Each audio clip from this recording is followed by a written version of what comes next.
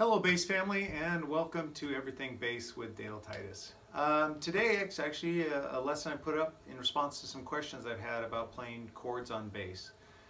There's so many chords in the world of music. I'm going to narrow it down to some basic simple chords that I use all the time. If you're a Patreon subscriber to the channel, you can actually go and download this page called Bass Chords. It'll show you a graphic representation of everything I'm talking about. But even if you don't have it, don't worry. I think it's something still you can pick up just from the video. So a couple things about playing chords. Normally, most chords sound better higher on the fingerboard than they do low. Sometimes when you play intervals low, like the major third, it sounds very muddy, and the waveforms of the two notes fight because they're long and slow, so they kind of crisscross in a weird fashion. When you play them higher, the waveforms move much quicker, and you can hear more definition. And so it's funny how this can sound so dark and ugly, and this can sound so pretty, yet it's the same interval. So that's one thing. Playing higher on the fingerboard, you might find it better. Also, the frets are closer together, so it's easier to make some of these shapes. The other thing that I do is I'll isolate whatever my bridge pickup is. Here I have a Music Man style pickup in the bridge, so I isolate it because bridge pickups have a tendency to be tighter and have less bass, like a fullness in the bottom end, whereas the neck pickups is a real warm sounding pickup. For most of my playing, I have both on equally on all my basses, but when I play chords, I usually isolate the bridge pickup. And likewise, if you have active electronics, I'll roll off a little of the bass if that's something that helps hear more definition in the chord. So enough of that, let's get into how to play these chords. The first series of shapes I'm going to show you have the root on the E string. So how do we play a major 7 chord on the bass? Well, one of my favorite fingerings is I'm going to do everything on the 12th fret, my 3 dolphins here. The 12th fret E string is my root. You're going to play the root here, and then I put the major 7 next. So that's the 13th fret on the D string. And then I play the major third up an octave. So the major third is normally down here, and move it up an octave to get it a little bit farther away from the root. So you get this sound. By having the third on top, I really can hear the quality of the major quality of the chord. Whereas if I was to play the arpeggio this way, it's a little bit darker. So I always found by taking that third and moving it up an octave, I get a really clean sound. So some of you might be going, hey, but the major 7 arpeggio has a perfect 5th in it. Why aren't you playing that? And I could. It's right here. I could put my pinky down on the 14th fret on the A string. Now the reason I don't is I have found, unless the 5th is altered, like diminished or augmented, it's kind of filler. And what I mean by it is, listen, I'll use my thumb and I'll strum the chord with the 5th. Now I'll strum it without the 5th, just mute that string. With, without. What I find by removing the 5th, you can more clearly hear the major third and the major 7, which is really gives the quality of the chord. It's what makes it the major 7 chord. So that's why I just have the root, the 7, and the third up an octave.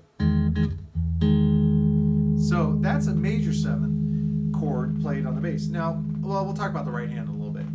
Minor 7. This is so simple. Take the same fingers, like I use index, middle, and ring. Everyone's hand's different, but this is my favorite starting point.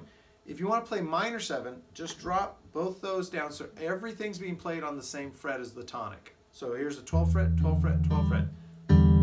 That's a minor 7 chord. That's cool. Now if we look at what's happening intervallically, it might help you remember this. So on the major 7, we have root, major 7, major third. A minor 7 chord has to have a minor 7 and a minor third. So as we learned in the Understanding Intervals series, we just drop major intervals 1 fret lower in pitch so they become minor. So this is the minor 7, this is the major 7. See how easy that is? Now the dominant 7 is a very cool chord. I use it quite a bit. The dominant 7, if you remember, is a root, major third, perfect 5th, minor 7. So the first thing we're going to do, we'll put the 5th aside. We got a root and a minor 7, 12th fret, 12th fret. 13th fret, we have a major third again. And this is that really cool sound.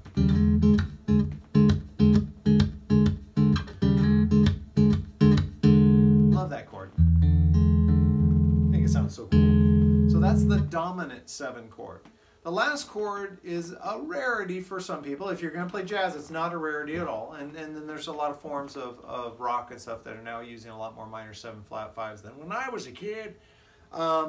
This minor 7 flat 5, also known as the half diminished chord, looks like a minor 7. So we're going to go 12th fret, 12th fret, 12th fret.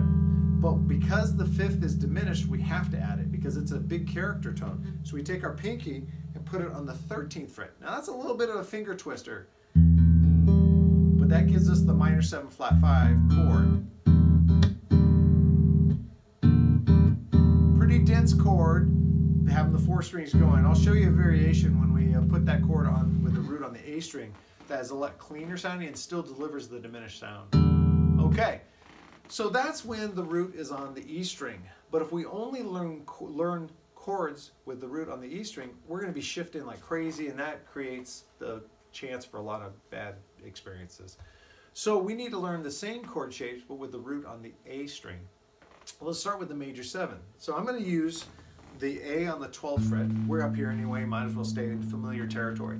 Same thing, we're going to put the 5 away for now, and we're going to play the root, a major 3rd. Now the major 3rd has to be here because we don't have another string on a 4-string bass. We don't have another string. So we have root, major 3rd. Just to be clear, the major 3rd is the 11th fret on the D string. And then we have the major 7, which is the 13th fret on the G string. So we have the 12th fret for the tonic, the major 3rd is the 11th fret, and then the 13th fret is the major 7. And we've got a major 7 chord.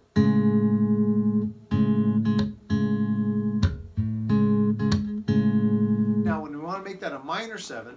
If you remember from the other chord shape, to make a major 7 into a minor 7, we have to move both the 3rd and the 7th down 1 fret. So this is the 3rd, has to be here, the 7th has to be here. So now we've got 12th fret, 10th fret, 12th fret. Going from a minor 7 to a dominant 7 is very simple. As you remember, minor 7 or a dominant 7 has a minor, boy, I'm getting a little too fast. The dominant 7th chord has a minor 7th interval in it. So we can leave the minor 7th. So the tonic and the minor 7th will be on the 12th fret. But the dominant 7th chord has a major 3rd. So we have to take this 10th fret and make it an 11th fret again. So it's 12th fret, 11th fret, 12th fret. And we've got... Now, you notice my fingerings, like I'm using the middle finger. It's the longest finger on my hand, so it can reach farthest to get there. And then I have the index finger for the 3rd, and then the ring finger's playing the 7th. Excuse me. But you can, if you find another way that works because your hands are a different shape, or everyone's different, your bass is different, got a different width neck or whatever, go for it. As long as each note rings out, they're clear, there's no buzzes or fret rattles, and you're not hurting, you're not feeling any tension or pain in your hand, then that'll probably work for you. So that's our dominant 7. Quick review. We have the major 7th chord with the root on the A string, minor 7, and now the dominant 7. Now, when we want to play the minor 7 flat 5 chord with the root on the A string, and we don't want to play an inversion, we want to play it in the root inversion, we have to get rid of a note. But I don't want to get rid of the diminished 5th. I can't, because that's really one of the predominant sounds of half diminished or minor 7 flat 5 chord. So on my index finger on the 12th fret A, like before, I'll use my ring finger to play the 13th fret. That's the diminished 5th. Right there. There's so much character right there. I'm going to forego the minor 3rd, and I'm going to put the minor 7 on top. So now here's a fingering that gets you pretty much the tonality of a minor 7 flat 5 chord.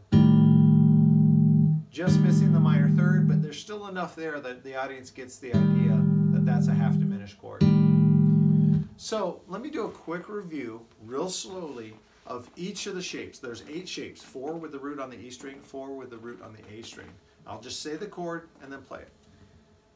The E minor 7th chord on the 12th fret, root on the E.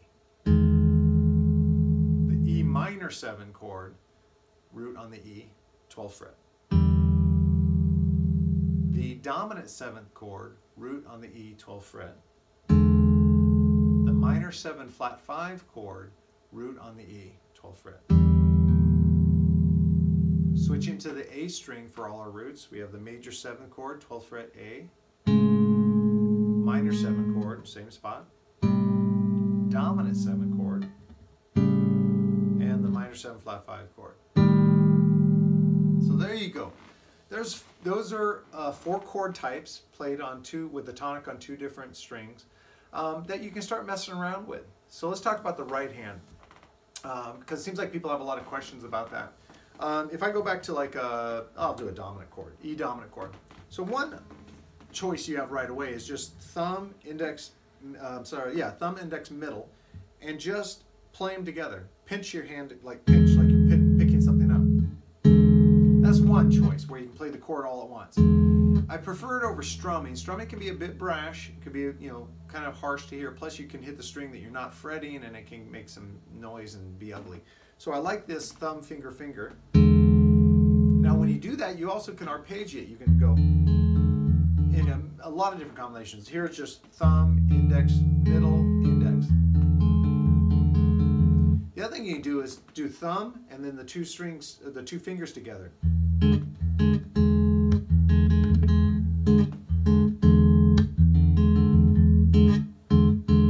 Experiment with it. What might help is don't try to also learn a chord progression while you're experimenting with different ways to play with your fretting hand or your plucking hand. Just pick a chord like there. Just grab one chord so you don't have to put your attention at all here, and you can really focus here and find different rhythms that work and different combinations of fingering that you like. And I really like playing chords. First of all, if you have a friend who's a bass player and you want to get together and play some songs together, it's cool when one person can play the chords and the other can play a bass line or melody. If you have a looper, it's really great to loop progressions so you can practice over them. I do that all the time. It's probably one of the biggest things I do practice-wise. And also, sometimes when I'm learning a new, like a tune out of the real book, I'll play the chords first and seeing how the chords move and how you can actually see voice leading happening where, the third of one chord moves into the fifth of the next chord and things like that. Or you can also see common tones where 2 chords share the same note, which can really inform you as to how you want to improvise over them. So anyway, that's all great stuff. I love playing chords on the bass. It also helps us be more rounded musicians. We're not just monophonic bass players. We can understand the polyphony of music and really be better songwriters and creators. I think that's so important. So what is today's encore item? It's a bit different, but I wanted to share it and I think it's incredibly valuable. It's simply a notebook. Just a notebook. This one I think I got for $1 at a store. Excuse me. Why a notebook? One of the biggest problems with maximizing our efficiency when we practice is we don't remember what we've done. We don't start at the best point and move on. We end up playing the same stuff over and over again that we already do well. That's not going to make us better player. Well, it's weird. It's not going to expand our musicianship if we just play the same thing over and over again. We'll get very good at that, hopefully. Our technique will be better, but we really won't grow our musicianship if we're just stagnant and playing the same thing over and over again. A journal can help. And there's about a bunch of benefits to the journal, but let's just, like, how would I suggest using it? One is, write whatever the day is and the time that you're sitting down to practice. And I think the time's important. I'll talk about that shortly. And then start dividing up your practice. I always start with some kind of warm-up exercise. A lot of times just playing through scales and arpeggios differently, doing the advanced or the technique development drills, things like that. So I'll write down like my starting time and what it is I'm doing. If you're a subscriber, you could write down whatever is on the head of the paper you downloaded and just say, okay, bass chords, and write down. And then you can make notes like, ooh, wasn't good, probably should slow down next time, start at 60 beats per minute, things like that. It really helps when you're working through a method book, if you can write what page number you got to, if you need to review, things like that. Then the next day when you go to practice, take a quick look at what you did the day before, and it gives you starting points. It's very good too if you're at the point where you're refining some information and using a drum machine or a metronome. You can make your BPM markings there, your beats per minute markings, so that you know how quickly you got it up to. Don't start there the next day. Let's say you were doing a technique development drill and you got up to 150 beats per minute after a good warm up and you've practiced for a while. Don't start at 150 the next day. Go slow it down a little bit and ramp up to that. Because it's not fair. You might not play as well and you get frustrated. You have to work up to these tempos. We have to warm up these musicians just like athletes warm up. Now, what are some of the other benefits of a journal? One is it's hard to gauge our progress sometimes, and we can be discouraged. You can, after a bunch of times practicing, you can sit back and think, I'm not any better, and I've wasted all this time. What's the point? But if you look back and go, whoa, wow, man, just a month ago I couldn't play this exercise at 100 beats per minute. Now I'm playing at 160 beats per minute. Or, wow, you know, I used to struggle reading 8th notes. Now I'm reading 16th notes. Or, you know, any of these notes. That's why it's important for the journal that you have a section where you can write comments. What was good? What was bad? What needs more time? You know, things like that can really help you by looking back on them, get inspired and say, wow, I am better. I am investing. This time I'm investing is paying off. I always use the analogy of when you get like a new puppy or a new kitten, and you've had the dog or the cat for a while and you're with it every day, and then someone who saw you the day you first got the puppy and then hasn't come back for like 2 months, and they see you 2 months later, they're going to go, wow, your dog or cat's gotten so big, he's gotten so big. It's because, you know, they weren't there every day. And when you're with the animal every day, you don't see the gradual growth. And so someone has to come in and say, wow, look how big. And then you look and go, wow, yeah, I guess he has grown. The same can be said with our playing, our musicianship. We're with ourselves every day. And sometimes we focus on more what we can't do than on what we can do and what we have improved on. And so that can be kind of defeating day after day, going, I still can't do this, I can't do this. Oh, I got this down, but I can't do this now. And that can be rough. But if we can check back and review the journal every month or so, maybe make a thing where the last day of the month you look back through your journal, it should inspire you. That's another reason why I think it's important to do recordings, just with your cell phone or iPad or whatever. Just record yourself playing, and then don't delete it, and don't listen to it right away. Put it away and listen to it 6 months later, a year later. That's encouraging, because a lot of times you'll think, wow, I recorded something great there. And then a year later you go, ooh, wow, I'm better now. See, those are important. Those things fuel us to practice harder. So that's why I do recommend that. So today we covered our bass chords. These are basic bass chords. I will do further videos in the future talking about more complex bass chords, how I navigate some chords that are, you know, beyond usually 4 strings. But right now, just focus on these primary chords and start trying to create songs, and trying to, if you have a real book, try to play real book songs.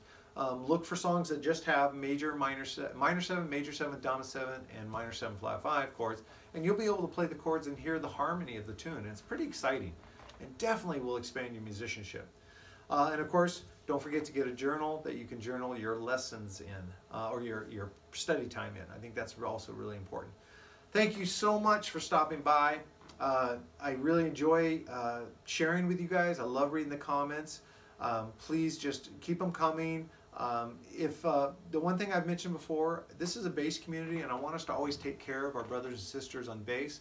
So if someone makes a comment, you know, don't beat them down, or don't say anything sarcastic. Please just be encouraging.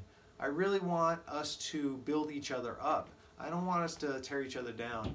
So please be encouraging. I want to encourage people to share. It's a safe space. If you do want to send me something that maybe you don't feel would fit in a comment section, or you want to send me a video clip or something where I can see you playing, send that to dtitus@daletitus.com. That'd be great. And other than that, you know, please, as always, if you could like the video and subscribe to the video and hit the bell icon so you'll be notified for future videos. That means a lot to me and helps us grow this channel. And lastly, if you want to be a paid subscriber and support the channel financially, you can do that through patreon.com/everythingbass. Of course, that also gets you access to all of my written materials and other things I plan doing there in the future. So thank you so much, and I will see you the next time. Dear Diary, the most amazing thing happened.